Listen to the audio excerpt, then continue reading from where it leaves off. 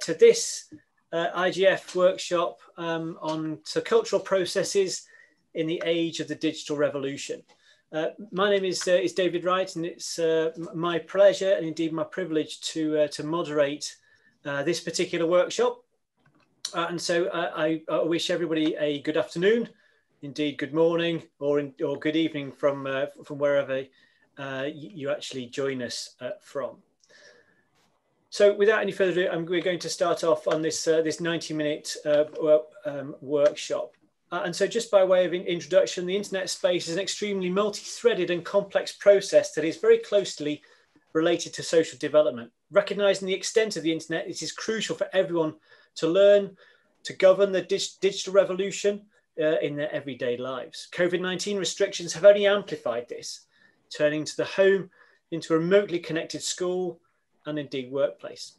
This workshop will focus on the human media practices and analyse what steps must be taken in building good digital citizenship. We are going to hear from 5 distinguished panellists, followed by a debate and a discussion. We will also turn to you as an audience with questions during the debate and later on during the debate, and ask that you have a browser ready, and if you can just, in terms of preparation, open the browser and go to kahoot.it, so kahoot.it, or alternatively, if you have a mobile device, if you can download and install the Kahoot app. Again, that's Kahoot. We will pose some questions and just enable some extra participation, and also so we can get some sense of your reactions to the particular questions that form an integral part to the debate and the discussion towards the end. We also encourage you to post questions in the Q&A box that was just a moment ago explained to you. So please do use that Q&A box to post questions that you wish to pose to the panelists, or indeed comments that you have in terms of anything that any insights that you might have, or contributions that you may wish to make during both the panelist contribution and also the debate section. So without any further ado, we're going to make a start. So we are going to hear, as I said, we're going to hear from the distinguished panelists to start with, and by way of to start us off, the introductory speech is going to be from Professor Filiciak. And this is going to be on human media practices in the digital age, with the special focus on digital life in the shadows of the pandemic. Professor Filiciak is a media researcher, the Dean of the Faculty of Arts and Social Sciences, and the Director of the Institute of Humanities at SWPS University in Warsaw, Poland. He's interested in theory of media studies, archaeology of media, and the relations between media technologies and cultural practices. Principal investigator on numerous qualitative and quantitative research projects focused on topics such as mediated cultural participation, social circulation of media content, or collecting, restoring, and emulating old technical media. His current research includes an ethnographic study of smartphone and its users, and he collaborates with multiple public, cultural, educational, and research institutions, businesses, and NGOs. Professor Filiciak, the floor is yours. Thank you, David, for this great introduction, and it's great to be here. So thank you for this opportunity. And during my short speech, I will focus on the tension between 2 factors, which are, from my perspective, very important for contemporary media discussions landscape. So the first one is paradigm shift within academic perspective on internet. The fact that during the last decade, this way we think, we discuss internet-related processes become more and more critical, and this approach is more and more critical. But at the same time, we have this discussion within a pandemic context. So even if we are aware of risks of media-centric approach, which, for example, researchers like Nick Caldry write about, this dangerous of a different biases connected with the fact that we put media in the center of our reflection on the social world. Nowadays, media became very, very necessary. It's the platform for our communication. So even if most researchers stopped to think of internet as a set of elastic tools open to very different practices and shaped mostly by the users, and even if we think today more in terms of media affordances, how they were designed, what they allow us to do, not just what we can do with them. Nowadays, we have to admit that internet services will be rather more than less present in many areas of our lives, and I think that this pandemic situation is another milestone in this, internet inclusion in more and more areas of our lives. And I would like to start with, a reference to some very, very basic insights of Jose van Dijk and Thomas Pearl and Martin de Waal from the book Platform Society, in which those authors describe this, very unique qualities of contemporary internet, because of course we always use the term internet, but it's a bunch of very different services, and those services change in time. So I think that nowadays in discussion about internet, we are discussing the platforms mostly, and those the impact of platforms on society. And the first of those factors is datafication. Datafication, which is systemic capturing users' data and transforming into a commodity. So nowadays, machines or companies commodify our communication, and even you can say kind of ourselves, our identities, and selection.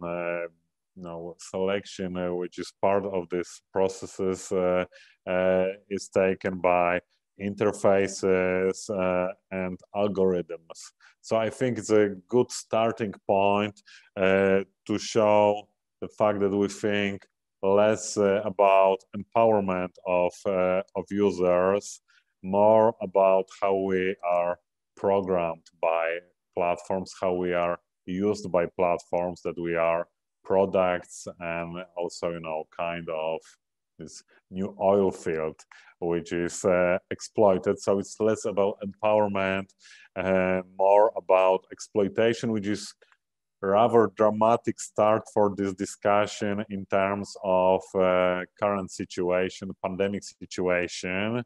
But being optimist myself, and also I think that now if we think about academic research, I think that it should not just be about critical analysis of current situation, but also about even sometimes, maybe utopian output of those discussion. So I think that we can use this situation of COVID pandemic as a great catalyst for discussions about internet, and also kind of reflexivity exercise which is going on in our houses nowadays in very different areas of the world. So we feel we need to reflect how to be critical, but also how to be constructive. How can we imagine better futures with media? And I think that one of the very important factors of this discussion, when you know, from the one side we try to be critical, from the second side the situation is, you know, doesn't allow us to go away from media. Rather, we have to use it more and more. We have to deconstruct, we have to start with deconstruction of all those masking metaphors. For example, cloud metaphor, which is about immaterial processes, which are going on somewhere in this, you know, mythical, immaterial space, because I think that the fact that we think of immaterial processes of communication creates problem for social discussion, and we have to remember that even those immaterial processes are embedded in material infrastructure. So we have to deal with lack of language for discussion, for, you know, fruitful critique of media, and without those social discussions, there will be no real political pressure for redesigning internet as a whole, or redesigning some very particular services offered by privately owned companies. So we need to use this pandemic reflexive moment to discussions about, for example, digital gap, because digital exclusions nowadays become again very, very visible. An example when it comes to remote education, but also other inequalities, you know, connected, for example, with gender issues, because when, you know, during the lockdown, in the patriarchal society, that's women's lives which are impacted in more profound way, and we also, you know, other aspect we can reflect on is the fact, you know, is discussion on privacy, and the fact that more of our private lives and our private spaces become public now. I'm at my home at the moment, so it's not private space anymore. I have to, you know, work from my home, so it's, from the one perspective, pretty problematic, but I think it shows that this discussion about what's private, what's public, it's not just about big tech companies collecting our data. So maybe it's a good moment to reflect on it. And of course, we are on this very weird, maybe is the word, moment of retraditionalization processes. So we observe in Poland, we have a lot of data about retraditionalization, the fact that people are longing for manual labor, baking bread and practices as such, to move from screens and all those immaterial processes. But I think that these situations show us at the same time this longing for what's tactile, what, you know, a material, importance of face-to-face contacts, and importance of informal, for example, how important for even productive processes or learning processes are all those informal meetings, those, you know, water cooler tank conversations. So I think it's a great moment, even if it's very, you know, hard moment for this discussion about new media deal and how can we create this less toxic media ecosystem. And maybe it's not the bad idea to use this ecological metaphors and thinking, as Marshall McLuhan started, about media as a part of our ecology, ecosystem, and how we can make this space, this media immaterial space, in a similar way, like this natural ecosystem, more livable. So it's about, I think the most important problems are, from one point is top-down regulations, for which we need this social discussion and this political pressure. And of course, another part of this process is could be work on individual people's skills, competences, and making this digital gap less visible, or not as broad as now. And of course, I think that this COVID situation gives us also great examples of new inspirations, and one of those examples could be example how Taiwan fights the pandemic in a very, very, very effective way. And even if it's not something very easily exportable to other contexts, to other countries, because even political situation in Taiwan is very, very specific one. But I think nevertheless it can be treated as a great example how civic participation platforms, which are very popular in Taiwan, can scale what is our everyday practice with media, because many of us use those media platforms to communicate with our friends, neighbors, to establish those small networks, but most of those networks works within our small bubbles. And I think that this Taiwan example, one of many probably we can find, gives us hope, and gives us example that we can use media platforms for public good, for better lives of everyone, not just privileged ones, or not just very, very small society bubbles. And for the moment, that's all. Thank you very much. Professor Filiciak, thank you very much for that, and impeccable timing, I would add, as well. Thank you very much.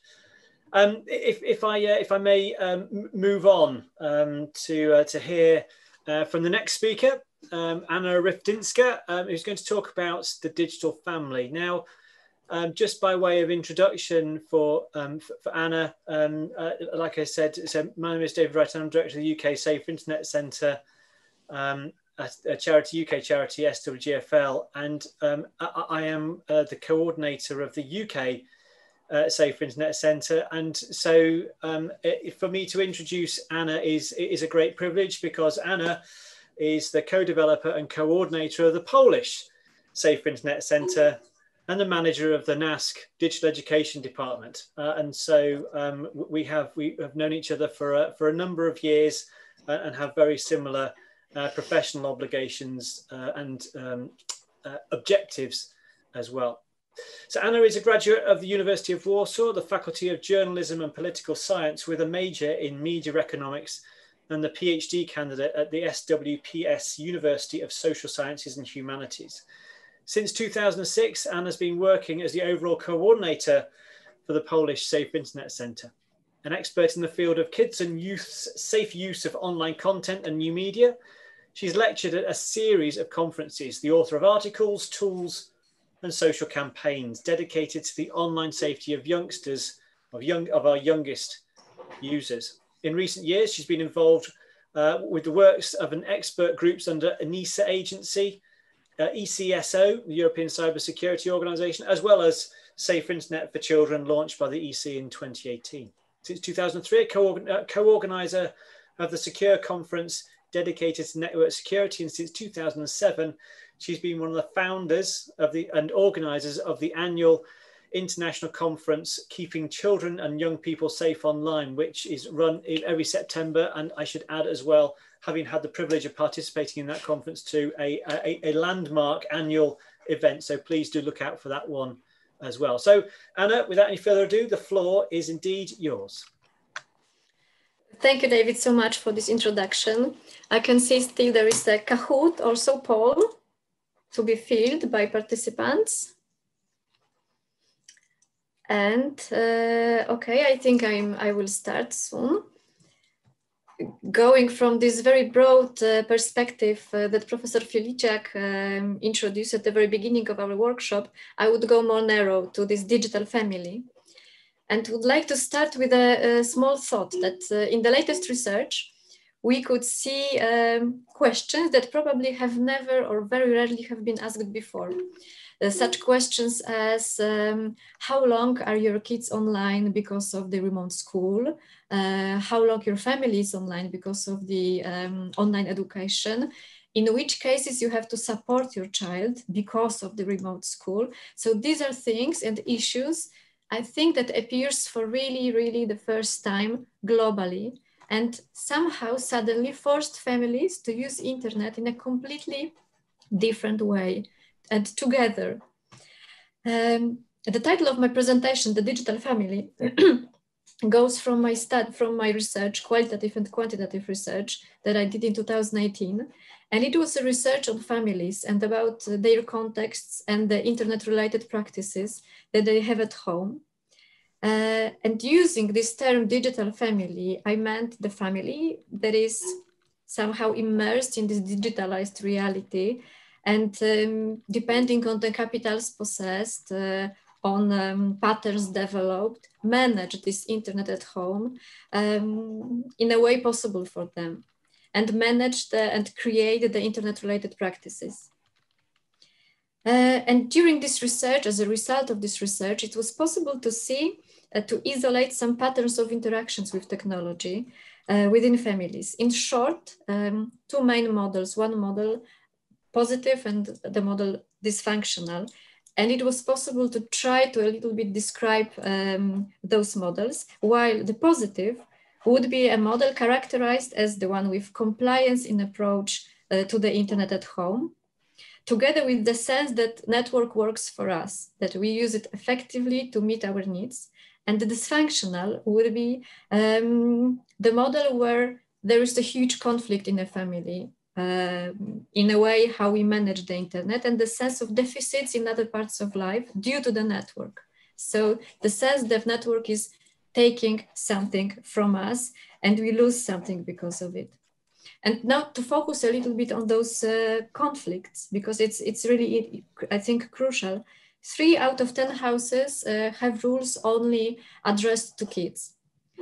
And it's very important. We cannot teach kids by saying them what to do. We have to show them what to do. We have to give examples. Over 40% of respondents say that internet does not help them, does not support the relations at home that they have. And 30% believe that family members have been online for too long, that kids sleep not enough, that have too little time for other activities. So these are those conflicts and these are those problems that we find in those dysfunctional models. And what is really interesting is that the multitude of devices is actually not so much important. We could see families and houses absolutely filled up to ceiling with the technology, with devices. And in these houses, the internet wasn't the dominant feature at all. And we could see houses with very little devices, but absolutely overloaded and by technology and spending most of the time online. So coming back with what I've said at the very beginning, what was mostly interesting what is most interesting is that now I think parents will be more involved in what kids do online, because before in interviews, in interactions with parents, we could hear, okay, my kid is very long online, spend lots of time online. It's a time killer for it. But now I think after those weeks at home, they might say, my child is online for hours because they talk to friends, because they play online games, because they watch pranks on YouTube.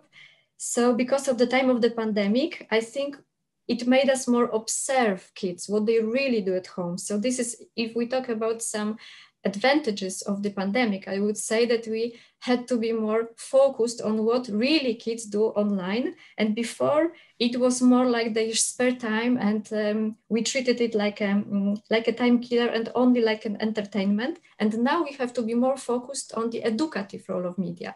And now we have to focus on it, what they really make it possible for us. So social interactions, opportunity to have contacts with culture, to search for information. So this is what I think will be really changed. But on the other hand, many problems intensified. Lack of parental knowledge, bad relationship between household members, economic problems, hardware shortages. These are all problems that we could see that really increased in those months. And if we now talk about the galloping digital revolution, we have to remember that not all of people can keep up to this digital revolution. And I think this time really showed this to us very deeply. And what really is still to be done, as on the level of the public policies, is to secure accessibility together with the holistic digital education, digital citizenship education. And it really shows us very deep problems that we still have, I think, worldwide. Thank you.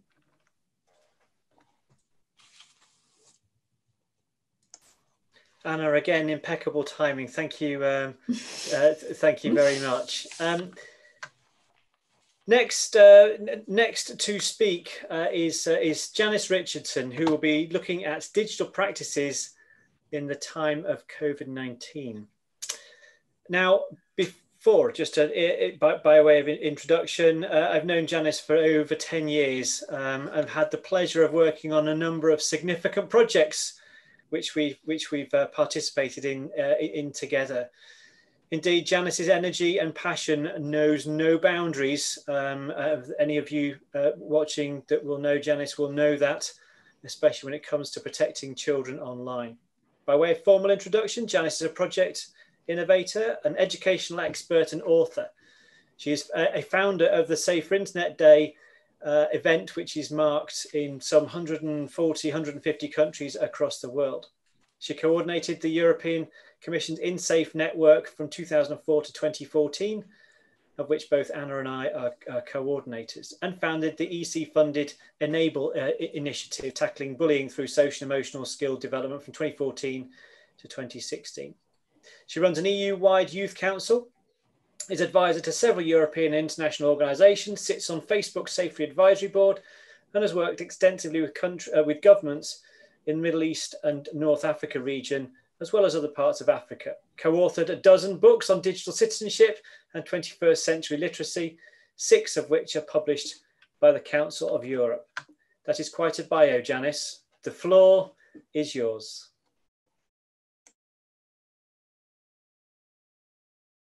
First, you need to unmute. Thank you, and good afternoon, everyone. I will now share my screen because I do want to talk about the COVID experience. First of all, let me tell you, yes, this has been a huge paradigm shift in society. I don't think we've known such a shift over the last 30 or 40 years. Suddenly, children had to be educated at home. And although we've been trying to push teachers to go online and use technology as a way of empowering children in the classroom, now they were forced to.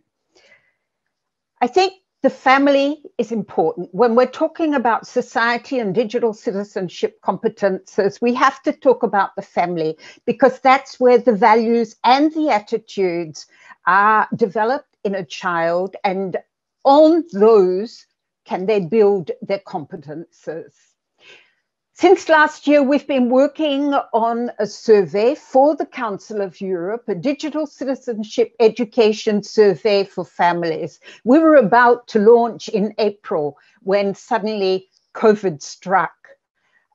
We therefore launched in May, on the 15th of May, but we added some questions about how families were tackling the COVID situation. And I think they're very interesting responses that we got from more than 21,000 parents in 47 countries across the European continent. First of all, we're not surprised. The biggest challenge that parents had was organizing their work organization with what their children were meant to be doing. And certainly, as Anya has just spoken to us, balancing their screen time with physical activity. Suddenly, this became very important for parents.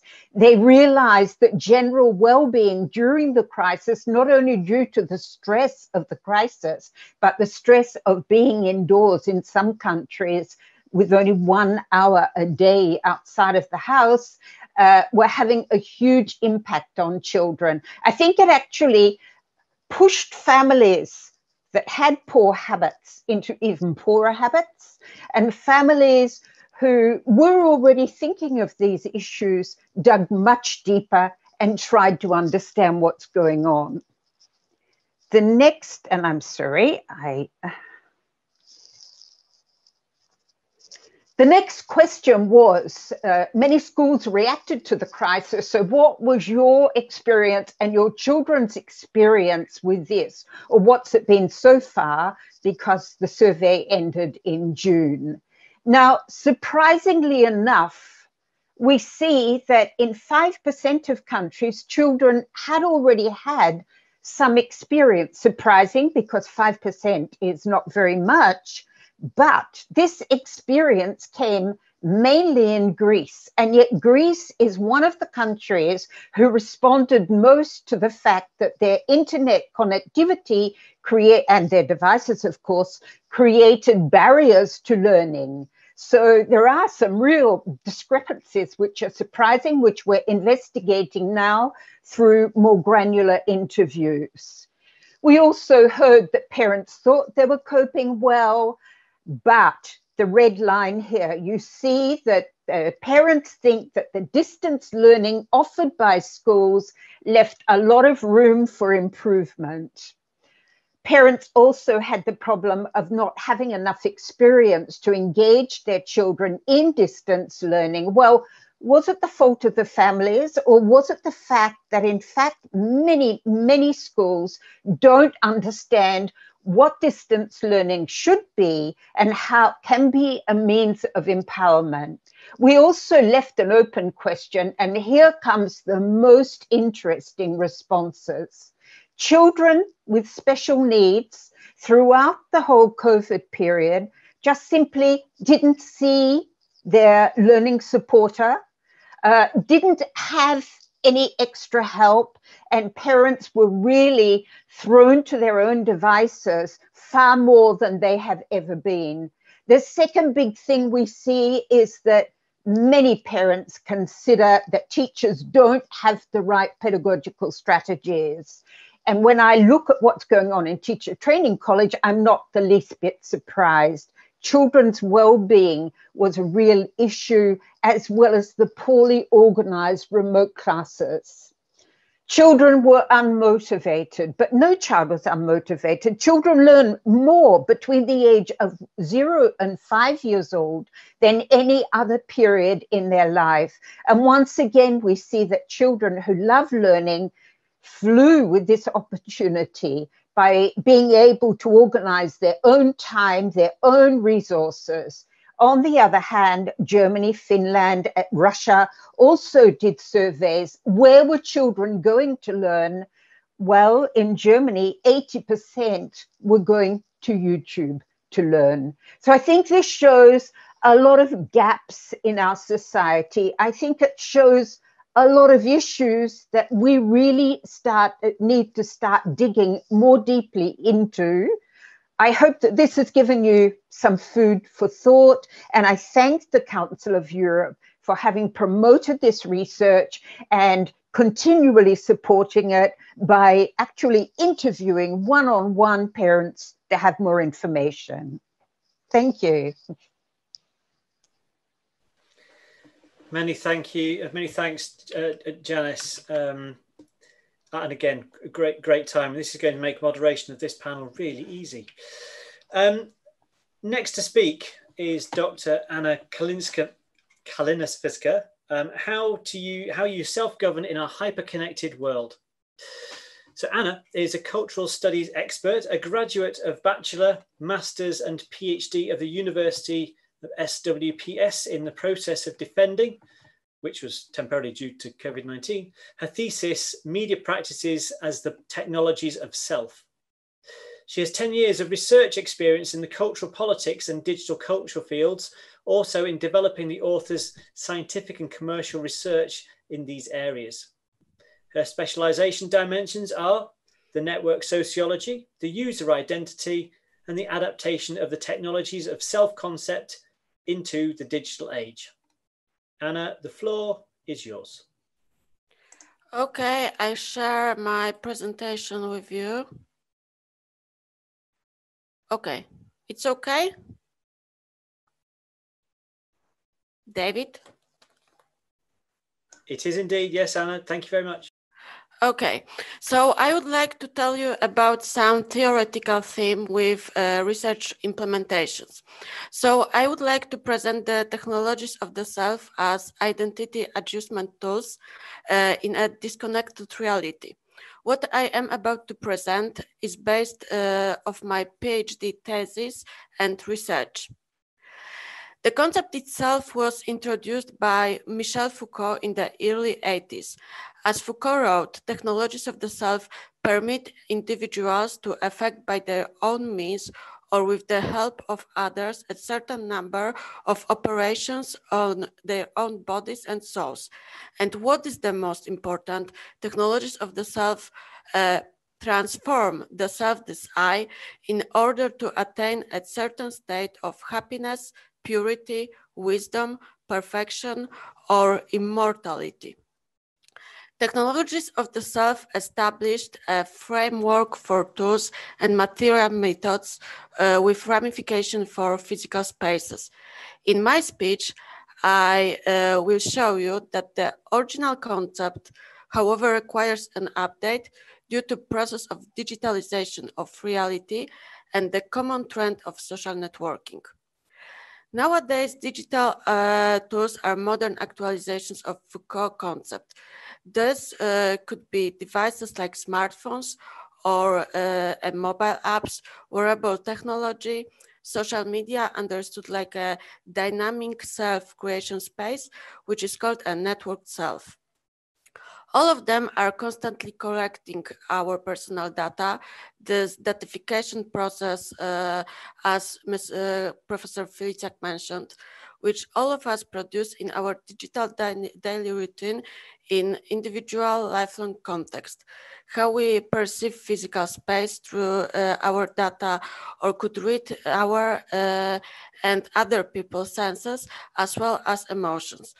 This can lead to manipulations such as perception of one's appearance based on Instagram or Endomondo Street View, how, for example, Deborah Lupton wrote.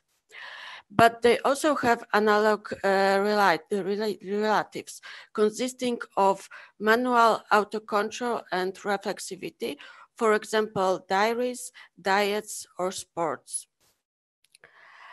As the results of my research showed that digital network clouds were only the third most popular choice as intuitive method of recording information.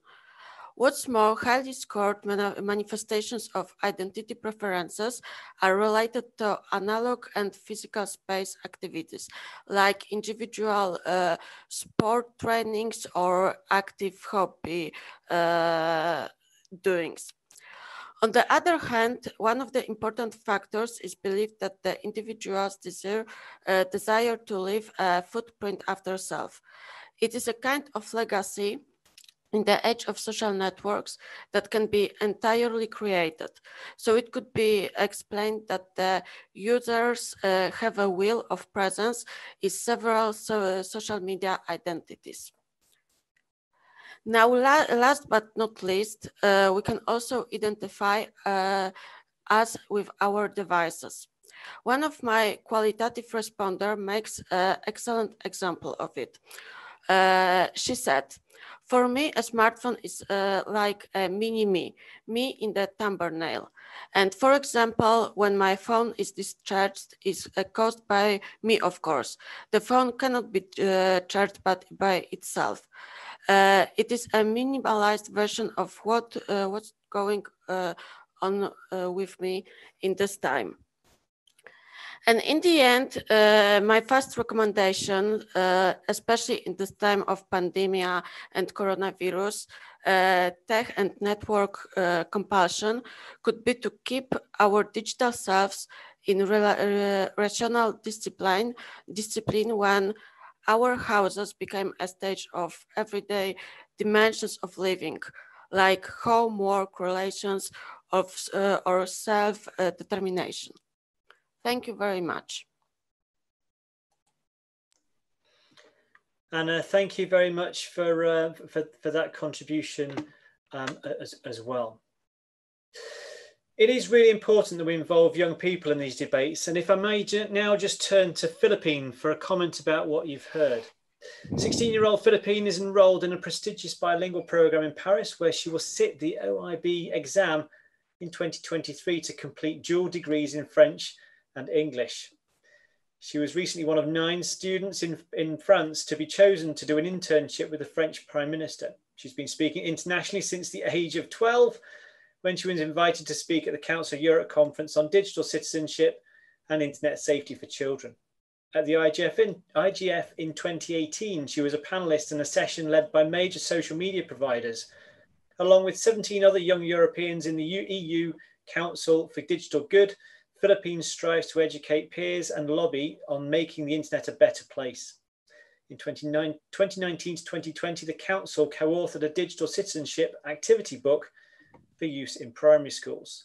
Philippine, that is a mighty impressive set of things that you've achieved already. If I can ask you to make some comments about the things that you've heard already, the floor is yours. All right, of course. So I think, well, going back to what Janice had said, I think that one of the hardest parts of the COVID part was that, well, since we were more online, we had to face more of what people thought about us. So more young people were posting and talking about their lives on social medias, which also brought on a lot of social anxiety, because everyone got afraid of opinions and focused on likes. And I think that was actually one of the hardest parts for me, because, basically social media used to be a safe space for us, except that with the COVID period, it became more difficult. Something that I used to really enjoy became actually quite detrimental to me. I don't like social media anymore, and I think that's kind of the problem with it. And I think that with online learning, the main problem was, from what my teachers had told me, was that they did not know the tools, and that the schools didn't know the tools. So it was actually very hard for the students to learn and to communicate with each other via these apps, because, well, our teachers didn't know how to use them. So we didn't have many online classes, and at the end, we weren't able to communicate and we didn't learn as much. And I also think that, like Professor Filiciak said, that, well, we weren't taught to we weren't taught constructive and critical thinking, which I think was one of the main problems for the pandemic, is because we weren't able to use those tools to function correctly. Philippine, thank you very much. Yeah, so some really important, I think, reflections there, which we may well come back to. So my thanks go to all the panelists for their insights and indeed their contributions. And we will now turn to the debate. And indeed, I have some questions for each of the panelists. If I can turn to them in turn, I've got two questions each. So if I can first turn to Professor Filiciak. I will add as well, we will be asking questions using Kahoot when we get after some of these questions, which I'll introduce. So Professor Filiciak, when will science be able to answer how the pandemic has influenced our online presence, social interaction, and functioning in the real world? Okay, so I think it's a great question, and I try to answer briefly. And I think, of course, this there's always this tempting answer, like it's too early to say. But to be honest, I think that, you know, I'm aware of many projects, many ongoing projects, and we already have some data. And I think it's not, you know, it's not something we should wait for some big project which will address our problems, because as a humanist, I firmly believe that every knowledge is situated in many contexts, also political contexts. So I think that we have many qualitative and quantitative data. So I don't think we should wait for anything, for, you know, for some new data. We are aware how online traffic grows. We can observe that, you know, how many people spend much more time online. So I think it's, you know, we already have this. We already have those insights, and of course, I think that the resolution of our, you know, of this knowledge can be improved with some time, with new data. But I think that no, we have enough information at the moment. No, I think that's quite a rare response for someone in academia, that we've got enough research and enough data. That's not often the response you hear. But yes, it's fascinating to hear that. I do agree. They're clamoring for lots of research and insights is where lots of people are at the moment. In terms of, if I can just reach out as well to all attendees, everyone listening to this, and just a reminder, if you do have got a reaction or indeed response or a question for panelists, then please do put that in the Q&A, which will be down the bottom of your bar there. So click on Q&A and make points, add contributions, insights, and as like I say as well, questions. So please do insert those in there. Now, this was the point at which we were going to ask a question using Kahoot, but I suspect that question has now been asked. Andre, if I can just check to see if we can reopen that particular question. If we can you launch and share the screen? If we can. Ask the question using Kahoot. I'm launching it now. Thank you. So if I can remind you, so if you can go to kahoot.it, or indeed if you've downloaded and installed the Kahoot app, what it will ask you for is a game pin. And what you can see there is the game pin 3269454. So if you insert that, when we start the the quiz, the question, the question, or we start the quiz, then the question will indeed appear. And the first question is, on average, how many hours is it okay for a 13-year-old to spend online outside of school? So, Andre, if you can just start the question. And like I say, I would encourage people to go to kahoot.it and pop that number in. The number also has been inserted into the chat. So there you can see the question. Ready. Thank you. On average, how many hours is it okay for a 13-year-old to spend online outside of school? So it's 1 or less. If it's blue, if it's 2, 3 hours for yellow, or 4 or more, which is green. Now, whilst that is still open, I'm going to move us on. Okay, we've got a reaction or response already. So 4 is so 2 hours is what we think. 2 hours for a 13-year-old is what our audience thinks. Let me make a note of that. Thank you very much, Andre. We will come back to question number 2 in a moment. Next, I turn, Janice, come back to you. So in terms of question, you have been working for many years on building digital citizenship amongst children and young people. Do you think that after the pandemic experience, we'll be one step closer or one step further back in this process? What do we think?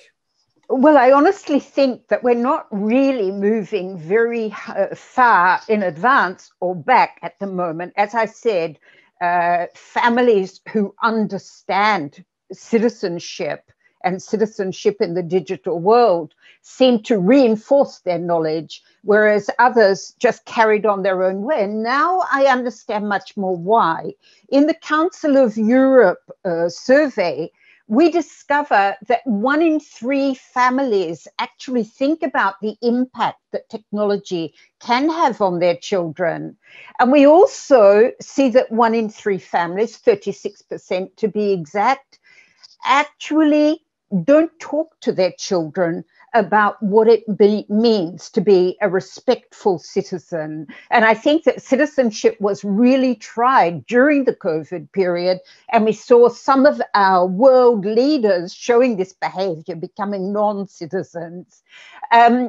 We also now understand why we awareness raisers are so used to talking about the issue that sometimes we forget to talk about the strategies. So I'd like to see a lot more talk about the strategies, about what we're expecting of families, what the outcome should be, a bigger call for action, and more transparency on what the anticipated outcome should be. And if we manage that with parents and society in general, well, maybe we can say next year that we're all moving that little step ahead.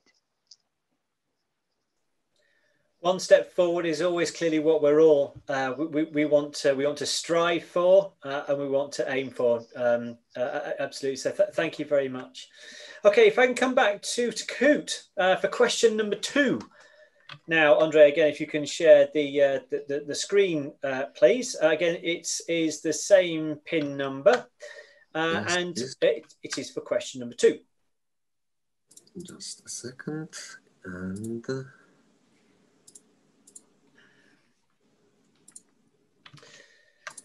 question number 2 is: the web brings us closer or farther away? So the options are, you see, we have 3 options. Again, the same PIN code, so supports a relationship with loved ones in terms of this is what the internet does. It puts us further away to our loved ones, or it brings us closer to our extended friends and family and friends, indeed. What do we think? The internet brings us closer or further away? It would be interesting to get some dimensions around age responses to this one perhaps as well, but that's for another workshop, I'm sure.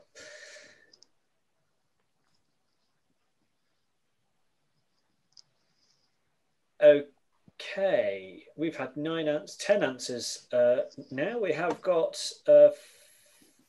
43 people on the panel. I'm not going to wait till 60. I don't know, Andre, if we can close that just to get yes, a reaction. We can.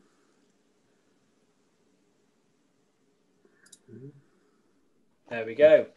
It brings us closer to extended friends and family, is the considered opinion. And again, I'm going to invite at some stage towards the end panelists to make an observation. Philippine, especially you, I'm just kind of teeing you up for a little bit later on in terms of observation. So closer to friends and family.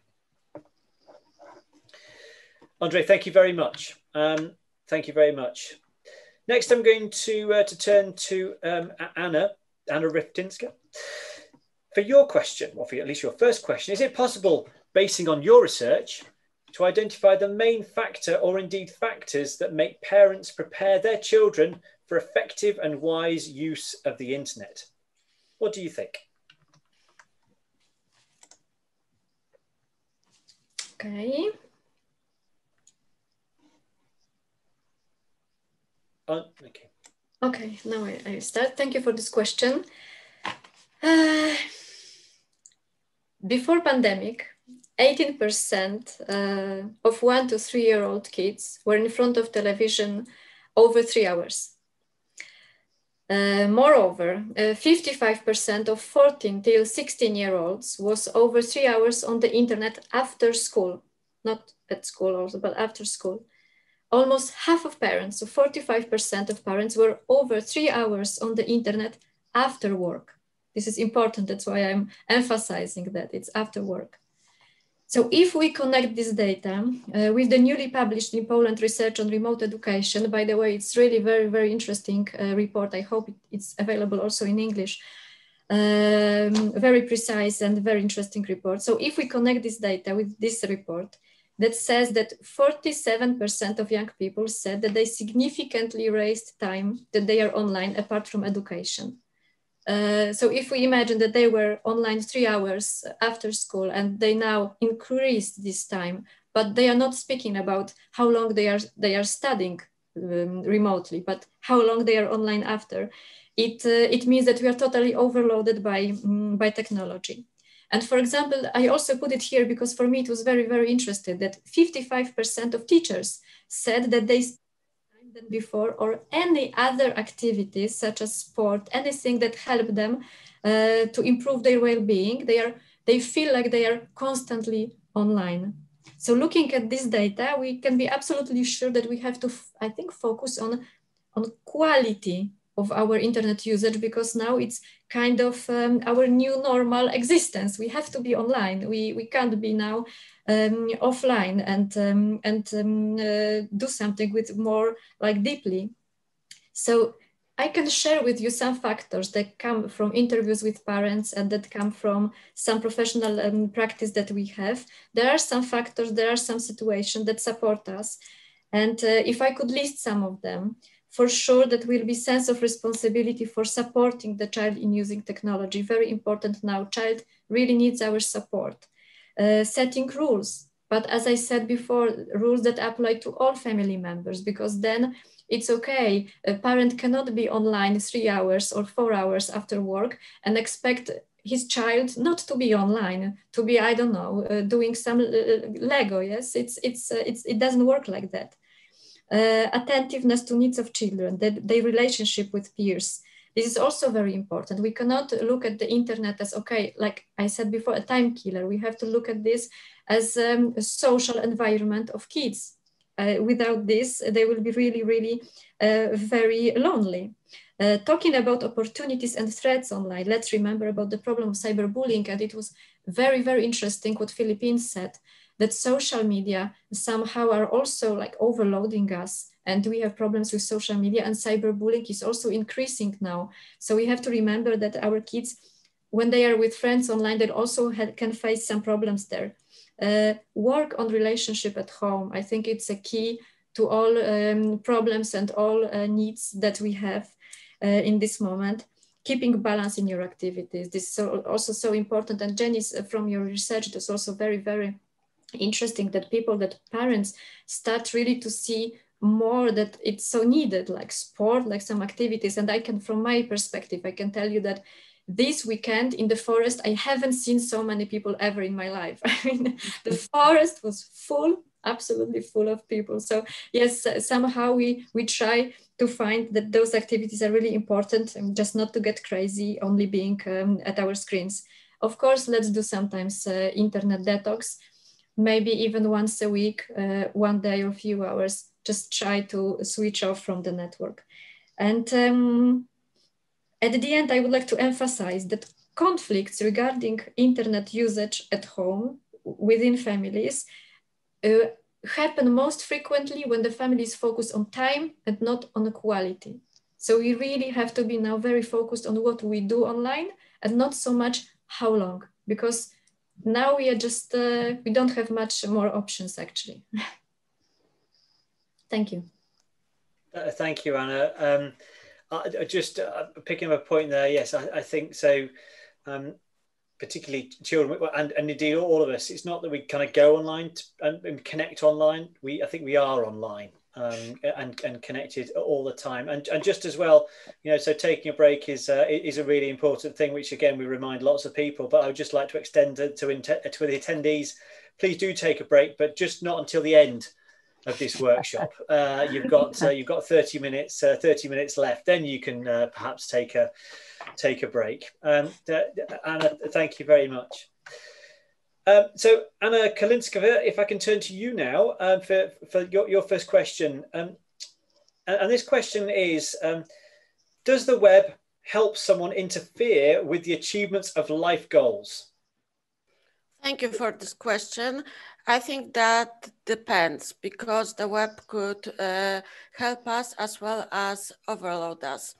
For sure, it helps and gave us very much and inspirations and how to achieve our goals, how to plan our plans and our dreams, but also the various types of tools, right? Like worksheets, network tools, applications, and for example, Google Packet or Zoom communicator, yeah.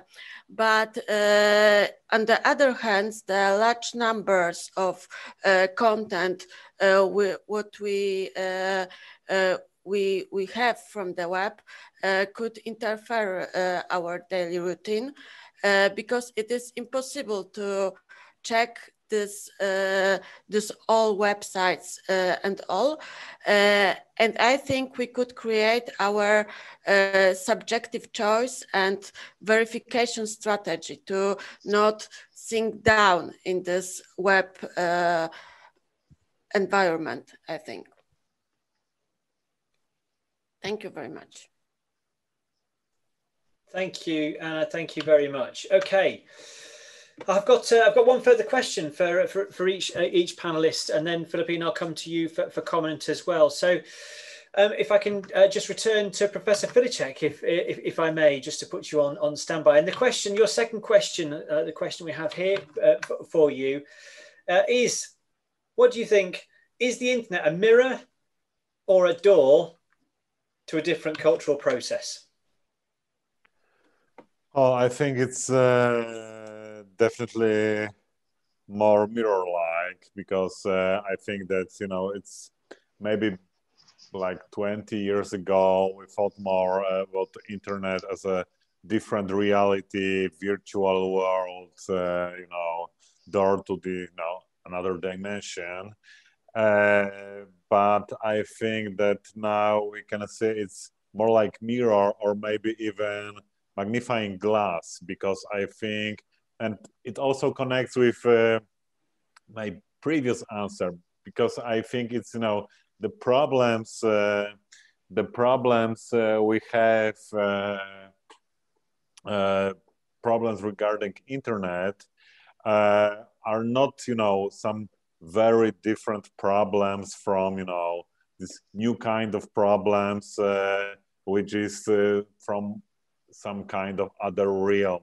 I think it's kind of magnifying glass. We have this the same problems because, for example, for me, digital gap is another dimension of social inequalities we have to fight against. So I think it's from one perspective, it's of course, kind of scary reflection because of course, we as a humanity, we have not the very great record of resolving these big civilizational problems, but at the same time, we have some data, we have some ideas how to fight against them.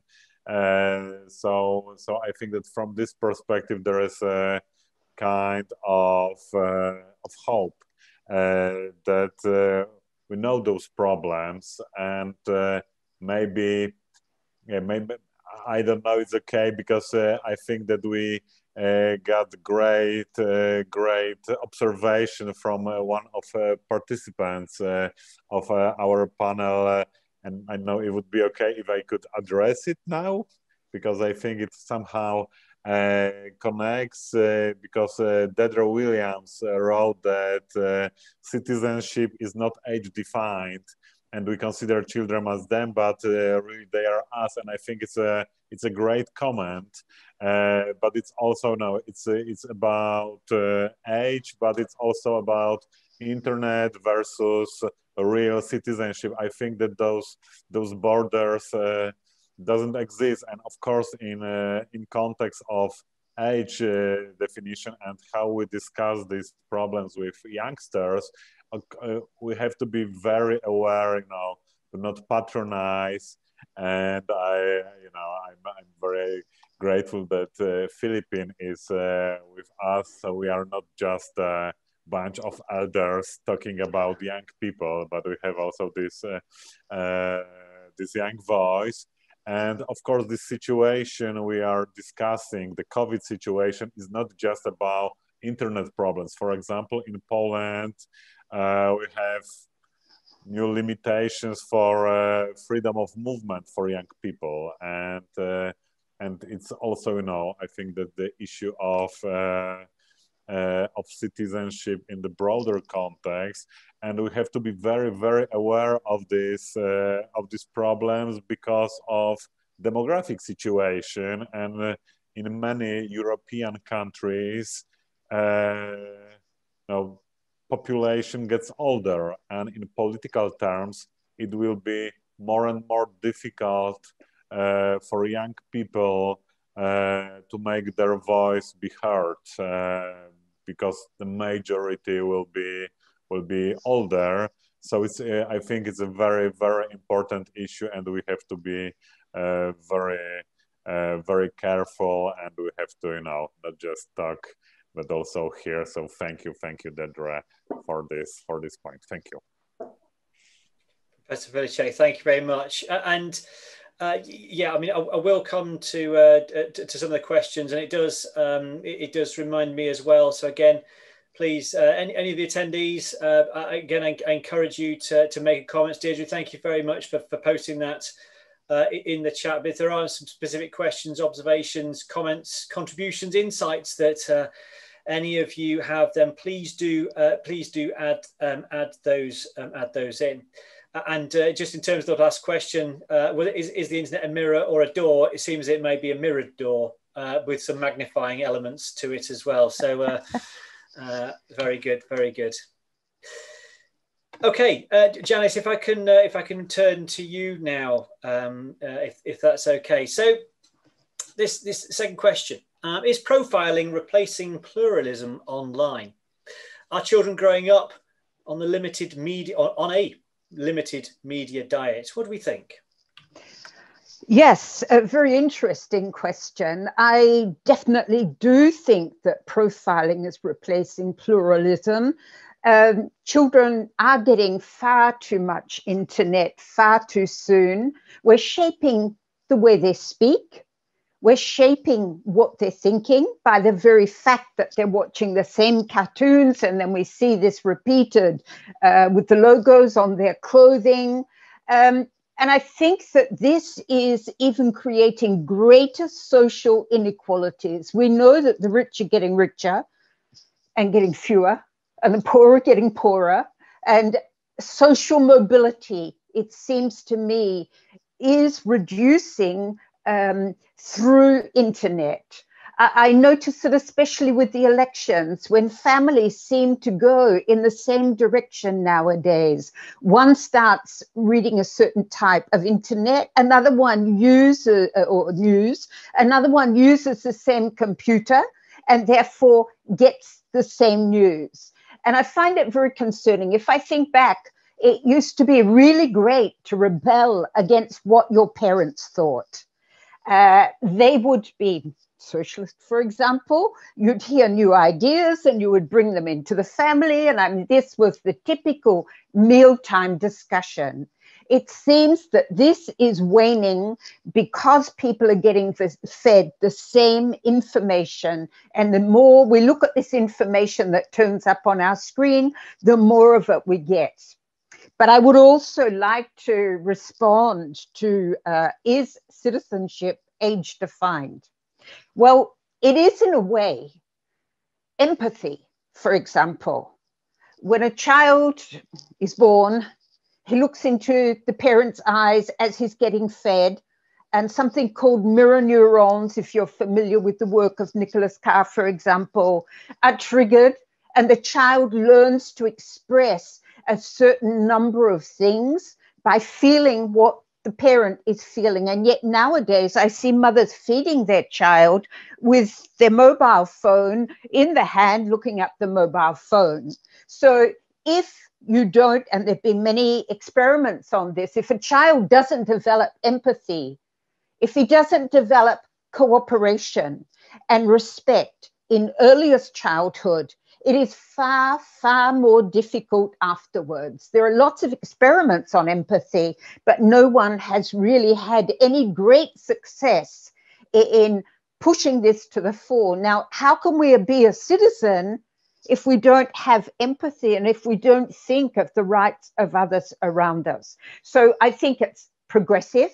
If you take a look at the Council of Europe website, you'll see that there are 20 competences. They're divided into values, attitudes, skills, and knowledge and understanding. And there is a central circle which begins when the child's born, and then a second circle when the child's 10, 11, 12, and then finally more complicated elements like being able to face ambiguity and cultural openness. So that's my thought on that question. Sorry, I was a bit long on that one. No, that's perfect. I think a reminder about younger and younger children is a really important one.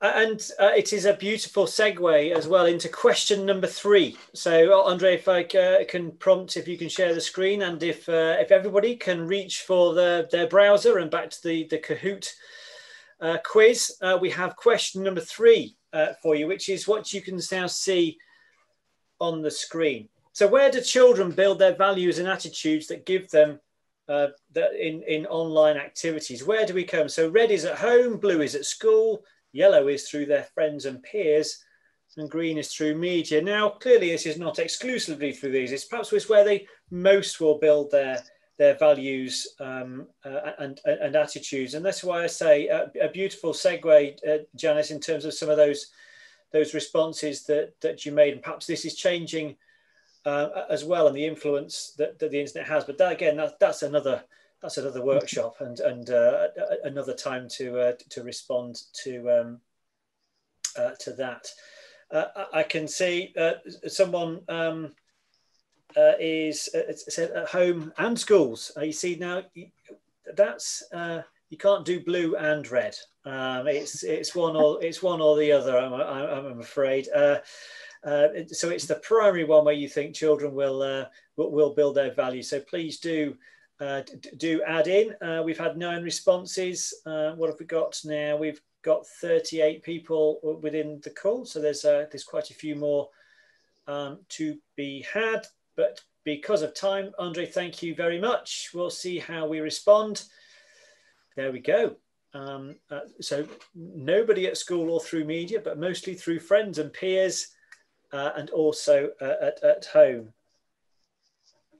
Mostly friends, is how children acquire values.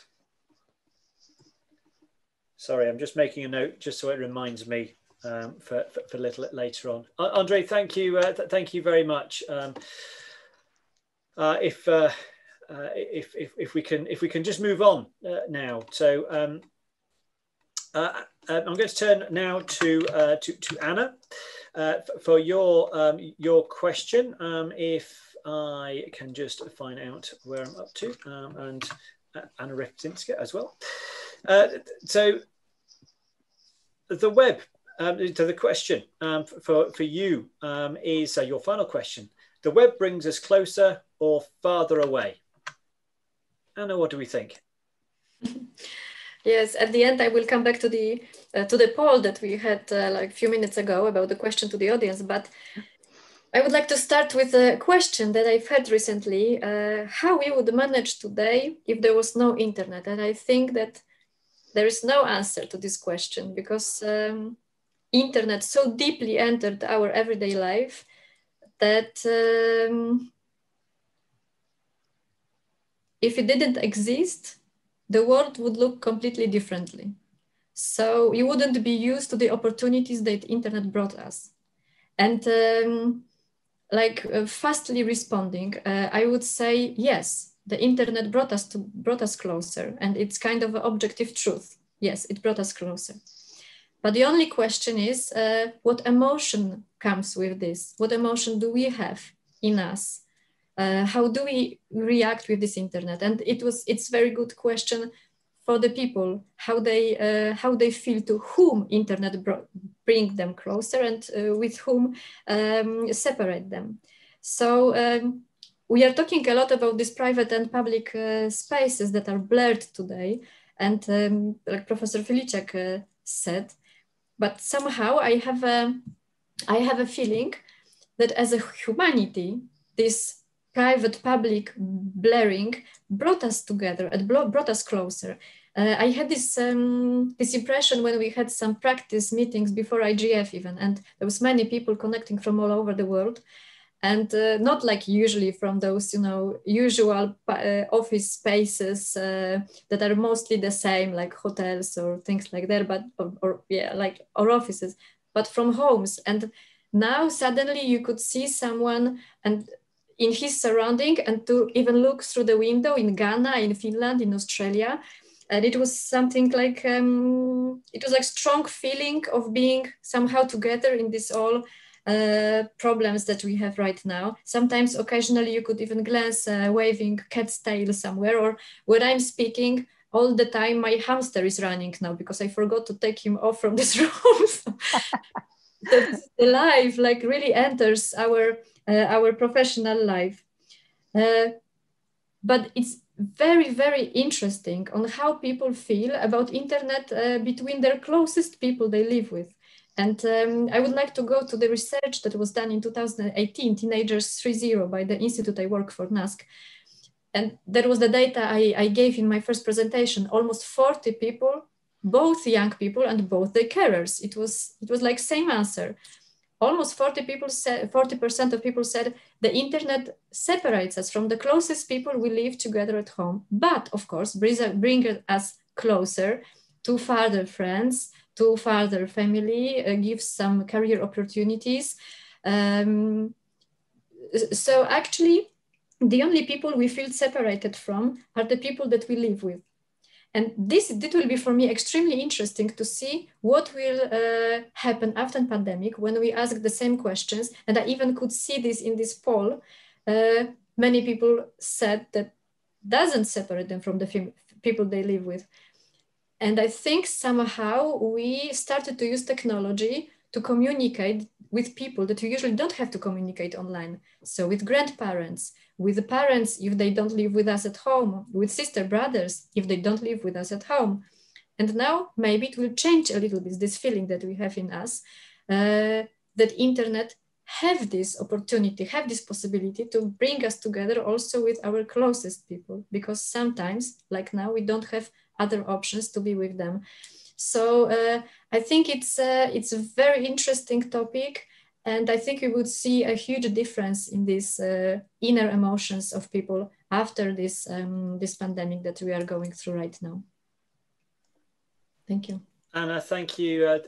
Thank you very much. Yeah, very insightful around, yeah, so whether you're so connected to the people closest, or if it connects people that are further away, and that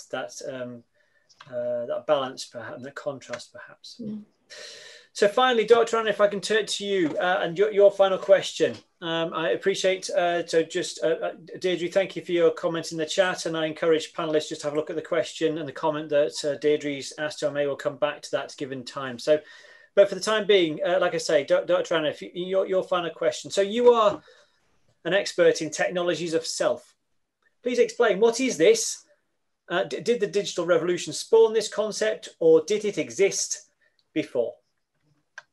As said in my presentation, the concept has existed from early 80s, and it's postulated by Michel Foucault as one of the individual control pattern. But what is it in one sentence?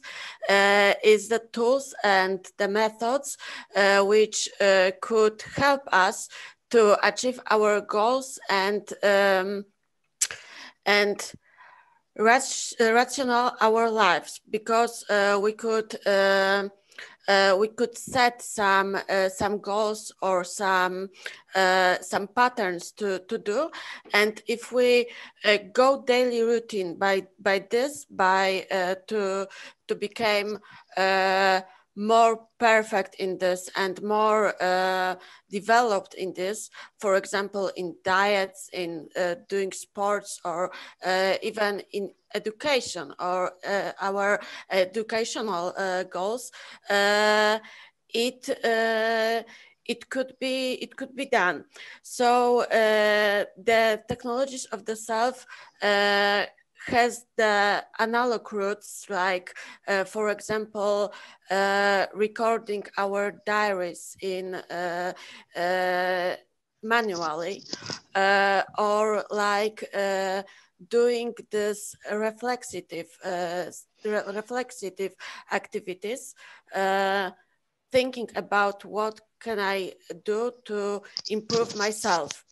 But in my opinion, the digitalization give us a new and the better opportunities to expressions, how to could control or improvement ourselves. And in the other hand, this concept highlight the meanings of technology in the base context, because from the ancient Greek, the techne means craft, tools, ability, and the logos means word, order, and inner soundness. So in my point of view, the technologies of the self is some ability to give the perfect order in our life. Thank you. Thank you very much. Thank you very much for that as well. Okay, so if I can turn to the final question, the final Kahoot question, Andre, thank you for sharing the screen. So, as we can see here, the final question is: do you allow digital control yourself? So please reach for your Kahoot browser, or indeed your Kahoot app, and answer this question. So, do you allow digital control yourself? No, I think I'm free. I don't have Facebook, Instagram, etc. Blue, I will control how digital tools control myself. Or yellow, in most cases, I don't bother which data my apps know about me. Red, blue, or indeed yellow. So 5 answers so far. Again, I'm just going to pause for a moment to allow people to answer this. Thank you, Gabor. If you are, please do go to kahoot.it and the pin, just as a reminder, the pin is 3269454. 7 answers. And we'll have one extra one for yellow. Okay, Andre, I think if we can close it now, please. We'll get a sense, and it is. I will use control how digital. I will control how digital tools control myself. So most people feel in control. Now, I guess the audience that we have here is possibly a little not representative of the population in the broadest sense, given you by definition you are at the IGF. But it's really interesting to see your views as an audience. So thank you very much for that. Andre, thank you. If you can close that, stop sharing, that would be wonderful. And so, Philippine, just for the final time, we've only got 5 minutes left now. Finally, if I can just turn to you for your comments, your insights, your observations about all that you've heard, particularly from the responses from the panelists. Give us your perspective of what you've heard, and correct as well some of our esteemed panelists too. Thank you. So first, I would like to answer Deirdre's question. So I do think that we become more vulnerable passing through the door, but I think that this vulnerability helps us to learn about ourselves, but also to learn about others. It makes us more open and more accepting of other people's views. And to go back to the Kahoot question, I think it supports our relationships with loved ones, because since the confinement, I've had Zoom meetings with my entire family, and we've done cooking classes, and which we hadn't done before. And I think that it was really an amazing experience for me, because it really made me feel more connected to my family, even though they're at the other side, in other continents, and in the other half of the world. And I would like to say, to answer to Anna, I do think that parents should set an example for their children. I don't think that parents can say, oh, you have to be on your phone less than 2 hours a day, but then after be on their phone constantly. I mean, I can relate to this personally, because I believe that I don't see how you can teach children, especially, well, teenagers or young children, to be independent and to follow rules when the parents don't even follow them themselves. I think it makes it really difficult to learn. And I think that going back to what Janice said about empathy, I find it also very difficult that many teenagers actually don't have empathy. I think that from my experience, most people that bullied others were teenagers. And I think that schools have done a bad job educating people on this, especially children, because when you're, like Janice said, when you're children, you learn. And then after, at some point, your view changes. But I think that, well, as you grow up, you need to have the basis of when you were younger, which a lot of people didn't learn, because you can't expect parents to teach their children about empathy because they might not be empathetic people. So I think it's very important for schools to educate them. Well, I personally haven't learned that at school, but I've been very lucky to have parents that have taught me about that, and to have life experience that have taught me about that. So thank you. Philippine, thank you very much. The one thing I would add is you have assured a very bright future. So when you become President, Prime Minister, or whatever it is, please remember us all in the decisions that you take as when you start leading a country. Like I say, your future is very bright. Thank you very much. Just quickly, we've only got now 2 minutes left. And finally, if I can just turn to the panelists. Actually, before I do, Deirdre, thank you for your question. And it sounds as though we've given you, or the panelists have given you a response, and even one that makes you happy. So I'm delighted with that. Panelists, you should feel adequately congratulated with that. So just for a final point, I wish to ask all the panelists to express one voluntary commitment that they will undertake during the next 12 months before the next IGF, which hopefully will be in person in 12 months' time, to raise awareness about the issues that we've talked about. So we've only got one minute. So Professor Filiciak, if I to turn quickly to you, what would your point be?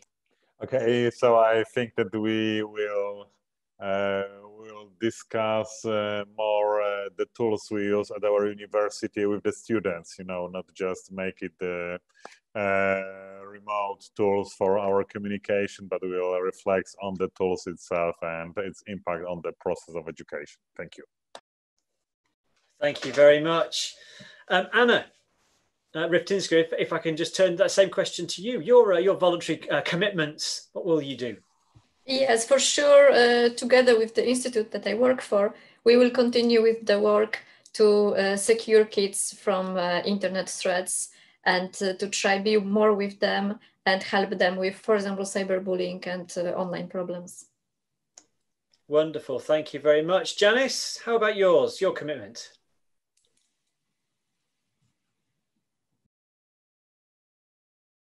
Janice, you're on mute, sorry.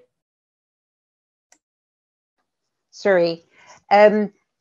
Promote remote learning, but in a much more exciting way, so that children can use remote learning as a means of learning more, learning at their own pace, and teachers can really understand all of the value that there can be inside of remote learning, not as a replacement, but as an enrichment to empower.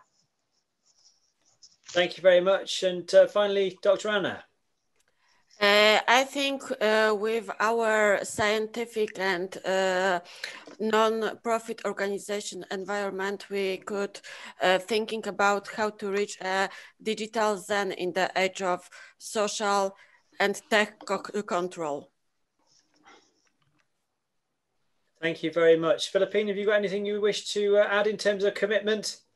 Yes, so I am a class representative at my school for my class, and I would like to raise awareness for mental health, because I find that especially during the COVID period and confinement, that has completely degraded. A lot of people have come to me and said that their grades have significantly dropped and that their mental state is absolutely awful. So that I'm going to try my best to work on that, and I've already made myself disposable and able to talk to them, and also I will talk to teachers about it so they understand, because I think that teachers play a big part in that. That is a wonderful place to finish. So thank you for that, and indeed thank you to all the panelists. We have overrun by a couple of minutes, but I would just wish to add my gratitude and my thanks to my wonderful panelists, and it's been my pleasure indeed to moderate. It is clear that it's a fascinating subject, and the pandemic has merely amplified the issues that we've just debated. I hope that you as attendees have found this helpful and stimulating, and wish you well for the rest of the IGF. When we do close the session, you will be sent through to automatically to leave any particular feedback, but it just leaves me to close this particular workshop, and again add my thanks. Have a great rest of the day. Thank you very much.